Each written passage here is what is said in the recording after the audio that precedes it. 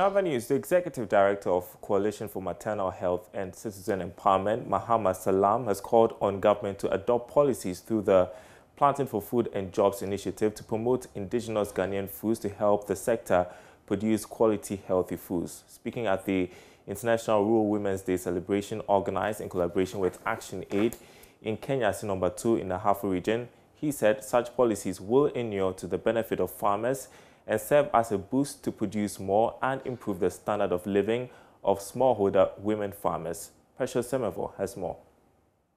Food is expected to provide nutrients to help the body function, but the reverse seems to be the case with some recent food varieties. These, according to experts, are due to the chemicals involved in the cultivation of farm produce.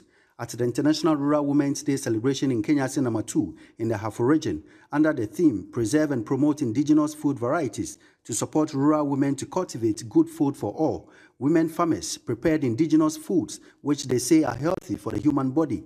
Executive Director of Coalition for Maternal Health and Citizen Empowerment, Salaam, called on the government to adopt policies to promote indigenous Ghanaian foods. We want the government to adopt this indigenous foods promotion.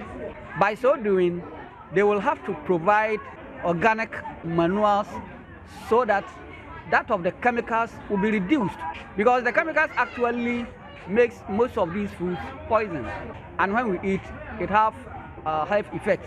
So if the government adopt it and come out with policies that will actually lead to the benefit of these farmers, so that they can have the strength and then the energy and the resources that they need to produce. He insists it will also reduce poverty and improve the standard of living of smallholder women farmers. In Ghana here, I understand, in some of the places you go there, organic foods are very high because of its positive effect. So if farmers have resources to produce, then we can get market for it and they will get income. And this poverty that we are talking about, it will actually reduce and improve the living standards of our rural women. Aivo Clementina, secretary of the Ahafo Regional Smallholders Women Farmers Movement, said they are encouraging people to plant more indigenous food seeds, but more needs to be done by the government. We have to put these things inside their year plans so that we can talk to farmers. And with the farmers, smallholder women movement people are teaching people, or we are convincing people to go back to our olden days. For that one will help them. So we are doing it to promote what our forefathers do.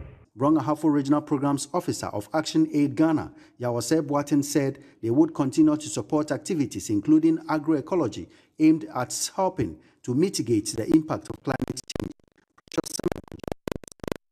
change.